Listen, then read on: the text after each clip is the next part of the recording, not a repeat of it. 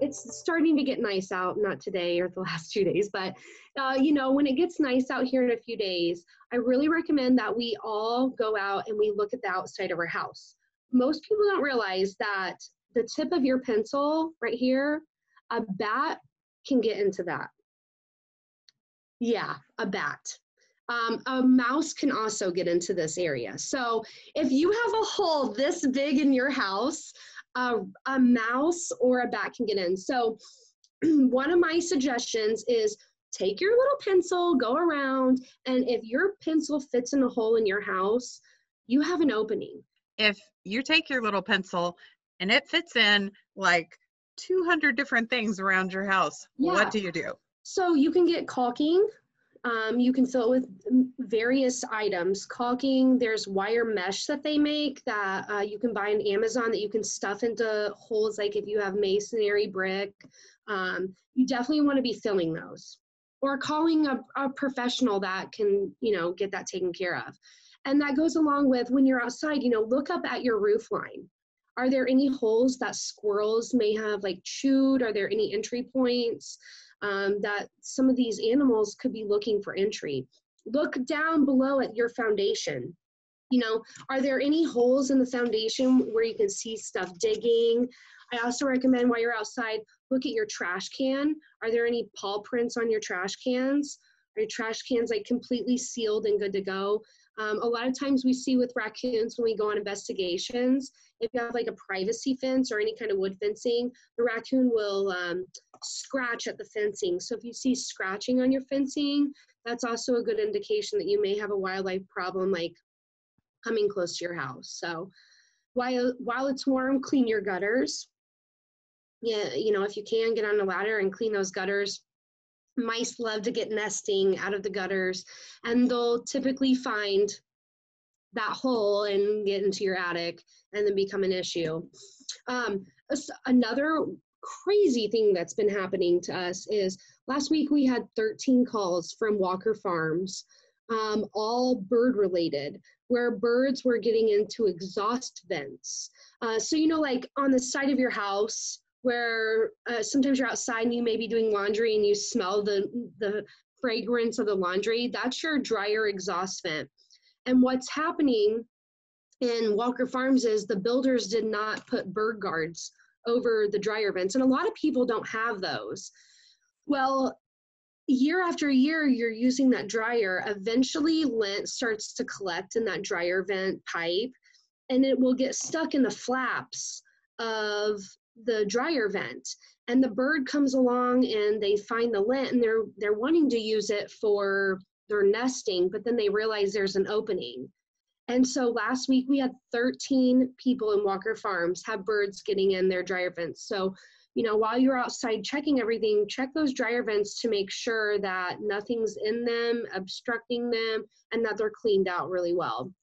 And then also my last tip is walk your yard. We have moles and voles. They're not dangerous per se, but they can ruin your yard. And the difference between a mole and a vole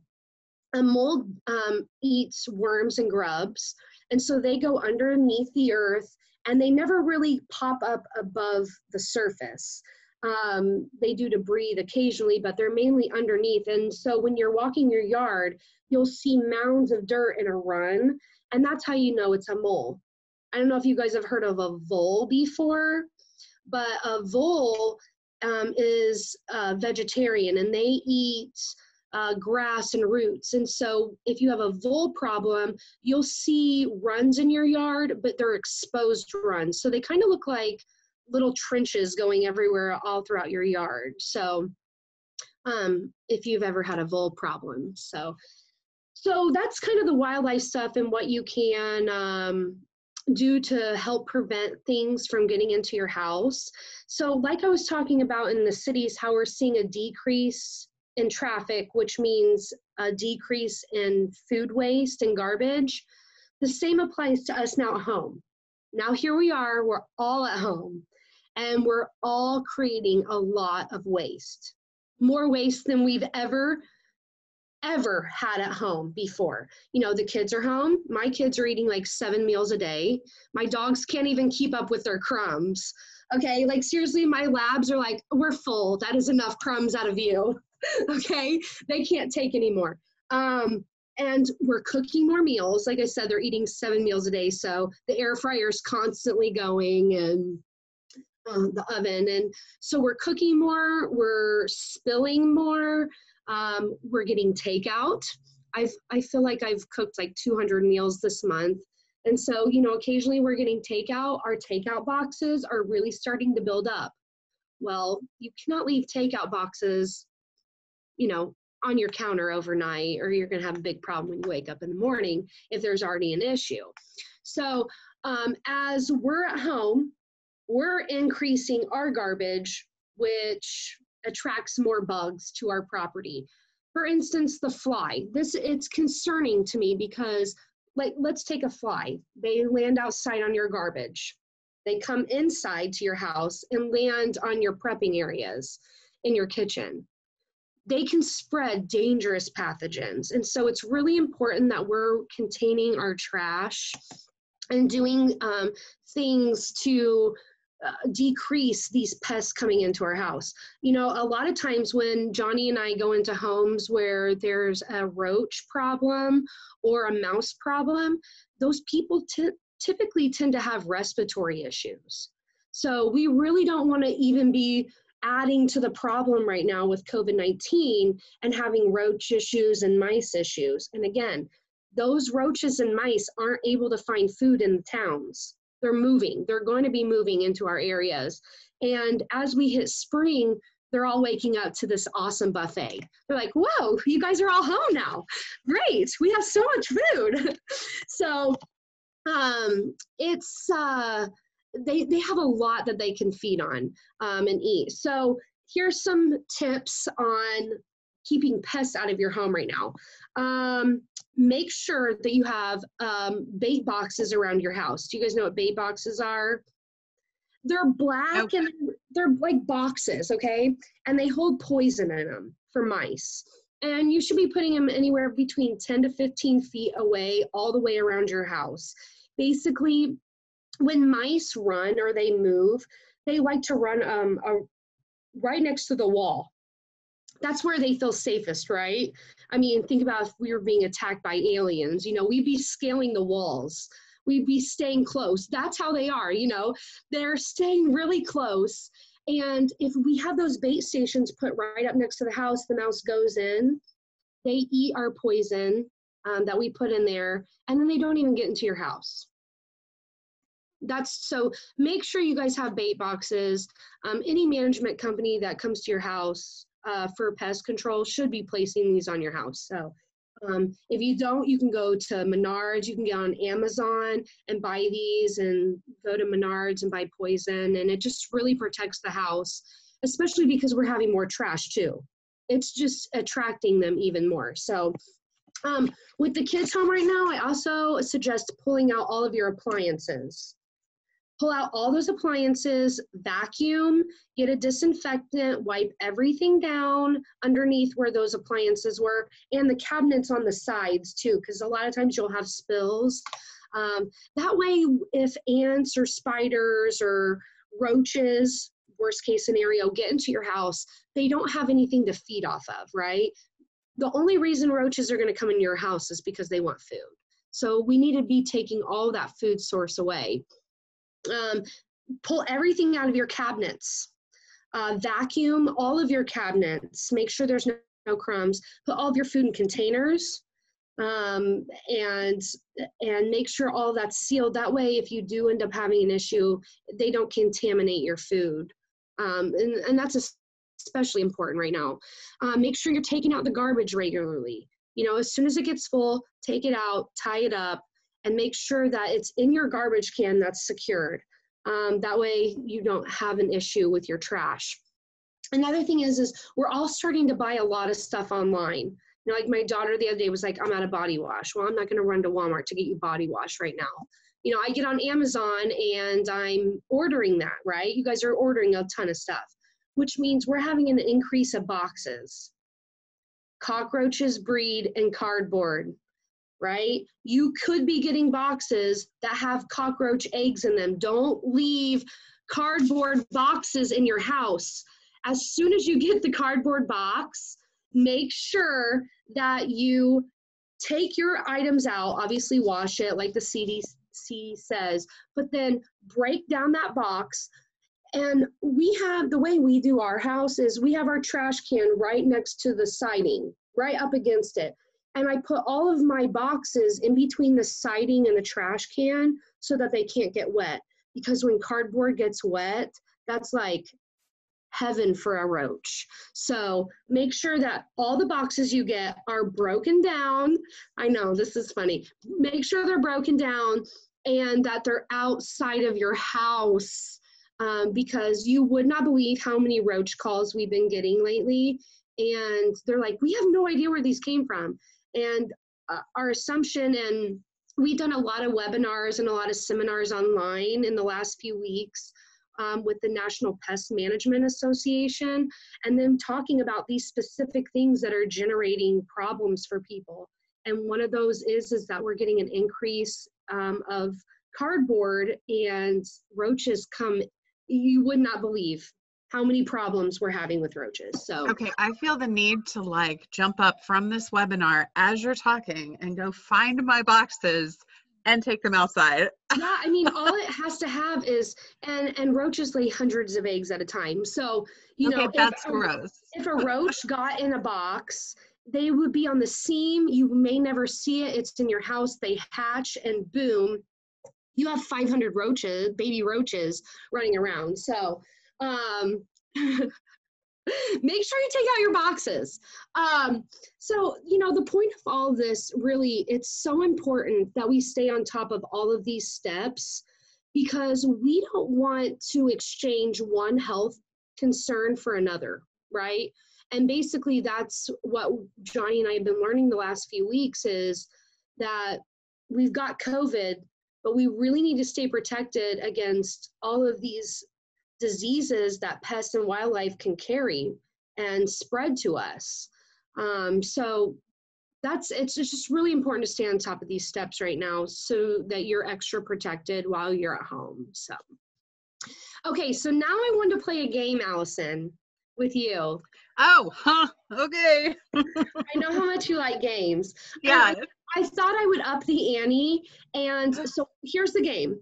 We're going to put a pest or a wildlife picture up, and you'll have 5 seconds to name the insect or the animal. And for every one you get right, the Ladybug's going to donate $10 to the Boys and Girls Club, Boone County. So, okay, there's 12. So you have $120 we could be donating today. Oh my gosh. Yeah. Oh gosh, pressure. It's fun, right? I mean, right. Okay. So you'll have 5 seconds once we get the first one up. Okay. Okay. That's a mouse. No, that is a vole. Oh. Okay. Got it. Next. It's awful cute. It is cute, isn't it? I think they're cuter than mice. It looks like a beaver. It's a groundhog. Oh. Okay, so apparently I'm not very good with rodents. I think you're going to get this next one. I really feel confident you may get this next one. Title with it? Okay, ready? Those are 2 animals you don't really see. So, to be honest, that looked like a beaver. It had a weird tail. It did have a weird tail, but not a beaver tail, Allison. Okay, sorry. Okay, are you ready? Yeah. All right, go. Skunk! Yay! $10.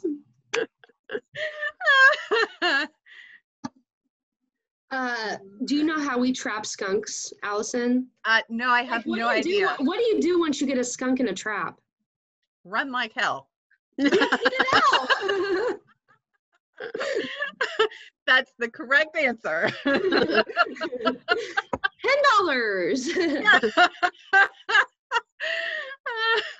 My dogs once got hit by a skunk. I let them out one morning out on a farm, and they all came back in and got the tomato juice bath, and I could not get that smell because it's almost like it's oily. It's like you can't get it off of them. And I had a white dog at the time, and I used tomato juice on him, and he was pink for months. Well, when we remove a skunk, Johnny you have to walk really slow, and basically you like put a sheet or a blanket up, and when you get close, you throw the blanket or sheet over the cage. And believe it or not, once a skunk can't see what's going on, they will not spray. So you could like pick up the cage and move it all around. They won't spray. It's so weird. As soon as they can't see a predator, they don't spray. That's bizarre. That is really, really interesting information that I would have never known, because I will never get that close to a skunk. I wouldn't either. Not unless you have a sheet. Even then, I don't carry a sheet with me, and if I'm outside and I see a skunk, I'm going. You're running. Away. Yeah. Okay, this one's a little hard. Okay, well, I've not done so well with the easy ones, so all right, let's go. Okay, that's a mole. Yes, good job. Good job. Have you ever had a mole in your yard? Yeah, actually, those same dogs that got sprayed by the skunk used to work on either end of a mole run and would trap them and then would dig down and get them. I know. Do they need a job? Well, unfortunately, none of them are still alive, but they were really good at it. Yeah. Possum. Good job. Wow, I could pass like second grade right now. Are you smarter than a second grader? Well, apparently not by the two first questions. Possums are actually, if you're going to have something in your yard, possums are the best. They eat ticks. Yeah, but don't they also have like a bunch of babies when they have babies? Like a bunch. Yeah, but they hang upside down, and that's cute, right? Yeah. Don't they have a pouch? Aren't they marsupials? I don't know if they have a pouch or not. Oh, do they? Google. We're going to have to Google that. Yeah.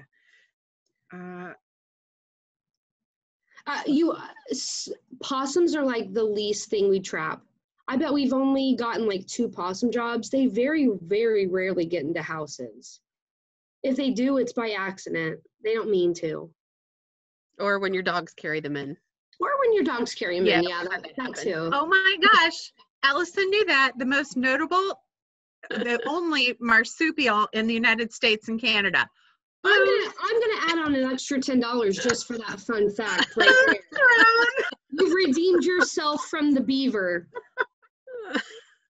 How did I know that? Weird fact. I tell a beaver from whatever that was, but I know that a possum is a marsupial. Marsupial, okay. Raccoon. My favorites. Good job. They're awful cute. They are. We have, did you see my video on my baby raccoons? Yes. I think we're at 30 already in a month that we've rescued out of houses, babies. So that's crazy. We're having a hard time keeping mom and babies together recently, but we got a good rehabber that we use that takes all of our babies. Wow. 30 already. Wow. It's going to be a big season. Yeah. Last year, of course, it was only our first year last year, but we did over 50. And as this is a problem until the end of May. So I would assume we're going to hit about 100. Wow. You got to think raccoons have no predators. Cars are their biggest predator. And that's the other thing. We're not out all driving. Think about all the wildlife that gets killed on the roads. We're seeing a big decrease in that too. So yeah, that's also making the population grow. Okay, we're switching to insects now. Ooh, okay. All right. This is number 7. You ready? Sure. That looks like a cockroach. Good job. Have you ever seen a cockroach in person? Oh my gosh, I had a dorm that was filled with them. They had an old area where it used to be the incinerator room that they turned into the recycling room, and it wasn't cleaned out often enough. And we used to kill cockroaches put them in a box, and once a week, take them to the dorm headquarters and say, you've got to come spray. This is how many we caught. There were hundreds a week. Johnny got a roach from somebody's house a few weeks ago and did an experiment. He put the roach in a glass mason jar and tightened the lid, you know, so it was completely airtight. How many days do you think that the cockroach lived? Ooh. A week. 9 days. 9 days. Oh. A cockroach actually eats its own feces to survive. Ooh. Oh, yikes. Oh. So it would go to the bathroom and then it would just eat it so it could survive. Oh. And we believe it actually believe it actually died because of lack of air. So Wow. I said, well, we should do the experiment next time and undo the lid every day. So or like air poke a goes tiny in. hole in the lid. Mhm. Yeah. Yeah. Oh my gosh. 9 That days is without horrifying. food. 9 days without food and water. Yep. Okay. And air. Yeah. He would not let me open up the bottle. He was like, no, it's for the experiment. Like, I really want to see how many days it can go without air, without oxygen. 9 days. Wow. Yeah. That's insane. Oh, well, they always say that those are one of the things that would survive a nuclear winter. Yes, You can yes. see why. Pest me. Okay, that's a mouse. That's a mouse. Good job. And like I said, we've been having a ton of mouse problems.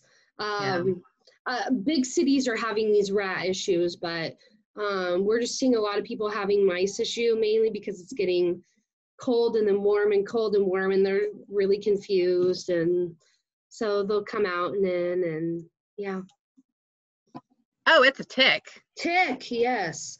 Tick season is very, very close approaching. It's, in fact, ticks actually can live outside in the winter. So, you know, always making sure that your animals are, have the flea, tick, and heartworm medicine is really important. We treat, and I know a lot of other companies do yard treatments for fleas, ticks, and mosquitoes.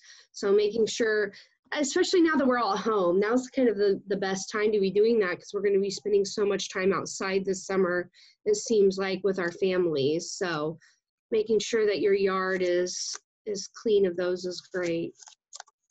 Yeah, those are nasty. Whew. Oh. Flea? No, I'll give you one more chance.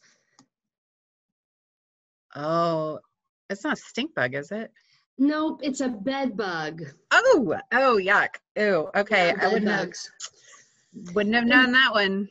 And I'll tell you, the biggest problem we're having right now with bed bugs is when we go to do a bed bug treatment, everybody has to be out of the house for several hours. So it's been really difficult for our clients that have bed bugs right now, because they have nowhere to go. A lot of them are having to just hang out in their car for hours while we do treatments. So it's kind of it's such a bad situation for people that have a bed bug issue right now. And I'll let you try to redeem yourself for the $10 here. Do you think a bed bug can go longer than a year without eating? Yes. Yes, they can.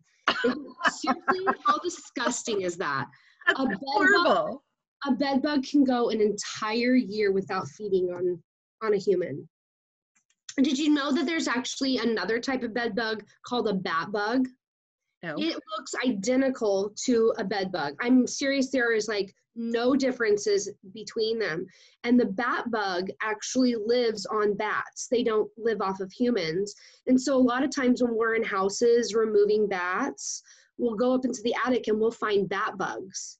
And this is another thing that's crazy. We've gotten calls from people and they're like, dude, we have bed bugs. And we'll go and we'll be like, yeah, you do have bed bugs. Let's check your attic first. And if we see bats, then we can just pretty much assume that they're bat bugs, because they're so hard to identify the difference. Okay, so do they have the same kind of living habits? I mean, will they be able to survive that kind of, oh my gosh, Yep, that's and they horrible. they only eat off the blood of bats. So you got your Wow. bed bugs and your bat bugs, and they are identical. Only an etymologist with a microscope would be able to tell you the difference. Oh my gosh. Okay, so bed bugs are really hard to get rid of. Do you guys use chemical or heat treatments? We do chemical. I don't like heat because it can destroy personal items. Heating up the house that much, especially in older homes with wiring issues, heating that up. And I just feel like the chemical knocks it out really quick. We've done hundreds of bed bug jobs, and they're all very successful with chemical. But the down part is it's toxic chemicals. You know, we're killing something that can survive without eating for 365 days. And so, like I said, it's just such an unfortunate situation for people that are having this issue, because we're like, hey, can you leave for the day? And go where? Like, where can they go? So at least now it's getting a little warmer. If they had to go sit outside for a day, I guess at least, right. And you got to decide, you want to go sit in your car for 8 hours, or do you want bed bugs gone tonight? Yeah. You know, so that's also, it's just a really unfortunate situation. And bed bugs are the worst. I would take anything over a bed bug, just because they are so difficult to get rid of. And I was told to really check hotel rooms and to be careful with your luggage. I mean, I started taking kind of junky luggage whenever I go on trips anymore. So if I had to pitch it, I could. So we've seen things from Amazon that have been returned and sent to another home. We had a lady that got a poster from Amazon, and the poster had bed bugs on the back side of it. And so it had come from Amazon. It had been a return, because you know how sometimes they give you the option for used, and it had bed bugs on it. So you really have to inspect everything that comes into your home. Oh my gosh. Companies, because you never know. And think about a Kohl's or a Target where they're packing inventory. If one of those has bed bugs and they go to work, and it crawls onto a package that goes into your home, you can get it that way. Another big way is the travel. I have somebody right now that just called me yesterday, and they travel for volleyball constantly with their child. And after one of their games that they went to out of state, they got a lot of bites in the hotel. And when they came back a few weeks later, they realized they were infested with bed bugs. It can escalate very, very quickly. That's awful. Yeah. Ew. Yeah. I have to say, you're making me want to go find my personal bubble between the COVID and the critters. Yeah. Yeah, it can be scary, but as long as you're really checking over your stuff and taking the steps necessary right now, you're going to be fine. And like I always suggest, having a pest management company on your side is always the best thing. I know with my quarterly memberships that we hold, if there's any problem, they have unlimited services and we come right out. I know Terminex, Orkin, all of the big game players, they're the same way. They're going to come out immediately if you have an issue. So you have a quarterly pest management program. I didn't know about that. Tell us about that. Basically, we come every 90 days. We place bait stations on the outside of your house. We use this is an interesting fact. We use a second generation poison. Did you know there's 2 types of poisons? No. Okay, so back in the 70s, poisons started becoming pretty popular for getting rid of mice, right? We're starting to become more sophisticated, and we are figuring out ways to get mice out of our house. Well, what they were finding was a lot of eagles and hawks were dying because the mice would get into the poison, and then the hawks and the eagles would eat the mice. Same with cats and dogs. And so they developed a poison called second generation poison. And if you go to Menards or Lowe's, you'll see both types. And you always want to get that second generation poison. That's what we use. And it means that once it's digested by one animal, it doesn't work anymore. So the poison that we put in people's houses, if a mouse gets into the trap and dies, and then their dog goes outside and plays with the mouse or eats the mouse, it will not affect their dog or cat. So, wow. So we start, first of all, if you're our quarterly member, a membership, we come and we do a full pest and wildlife investigation. We get on the roof, we get in the attic, we look for any entry point, a 1/4 inch or larger. We take pictures and show you where it's all at and give you an estimate to fix up anything. You get the rodent stations on all around the house, and then every 90 days we come exchange the poison because it gets stale after 90 days.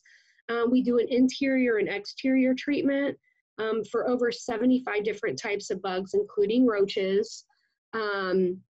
And then this is really cool, we sweep the outside of your house. So Johnny and our crew members, we have these big brooms, and basically we sweep the whole house for cobwebs, bird's nests, wasp nests, and just knock everything down so that it's clean. And then you get unlimited services in between your 90-day treatments. So, and that starts about $135 a quarter. So it's a good idea. Yeah, when we started this, we started treating our house every 90 days, and I have not seen a bug in my house in over a year.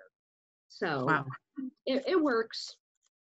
The stuff we use works, and the chemical that we use, all of the chemicals we use, before I even will put it in my my clients' houses, I make sure that it can be 1, used in a hospital, and 2, be used in a daycare.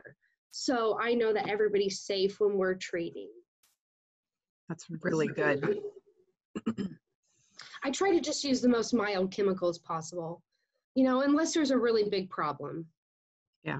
Just start out with the easy stuff. And we also do a lot of essential oil treatments, which is like rosemary, mint, lavender, stuff like that.